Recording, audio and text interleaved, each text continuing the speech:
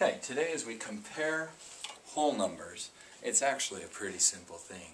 All you need to do is start at the lowest value that they have when we're comparing whole numbers. The lowest value is the ones place that we learned in place value. So we'll line up the numbers by the ones column. So that means that every single one, whether it's a 9, a 7, or a number ending in a 6, if we line them up according to the ones place, then everything else will line up as well. So these bigger numbers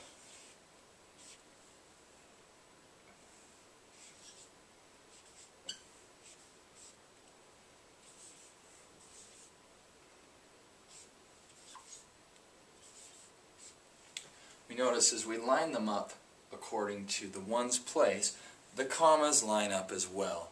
And then we just, once we've lined it up, we just start from the biggest and go to the smallest.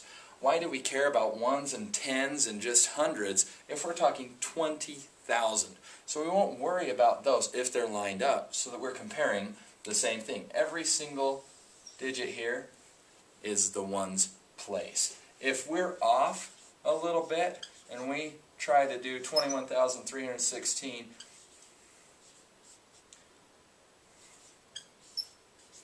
versus 24,567, and I'm right here, this ones isn't lined up with anything. And then I'm comparing these two sixes, 6 ones versus 6 tens, and it just messes us up. So we don't want to worry about that at all.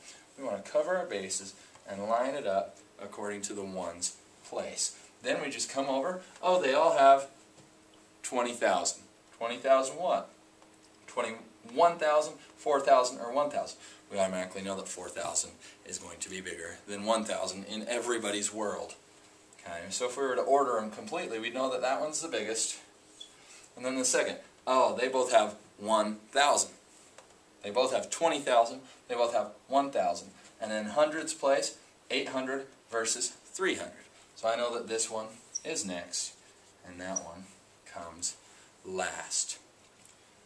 Also remember, just as a side note, each whole number has a decimal place associated with it. They just don't need to show it because they're whole numbers. But it's right after the ones place. So as we get into comparing not just whole numbers, but numbers with decimals, if you remember that each whole number does have a decimal, it follows the ones place, then you can line up the decimals because that's how we compare decimals, numbers with decimals.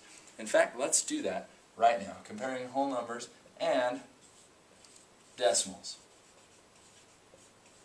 We've lined up the decimals. That's all we need to do. Really, that's it.